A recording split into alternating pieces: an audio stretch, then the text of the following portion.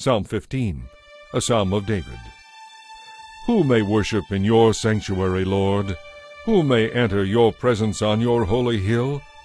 Those who lead blameless lives and do what is right, speaking the truth from sincere hearts.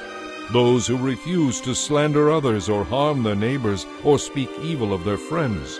Those who despise persistent sinners and honor the faithful followers of the Lord, and keep their promises even when it hurts.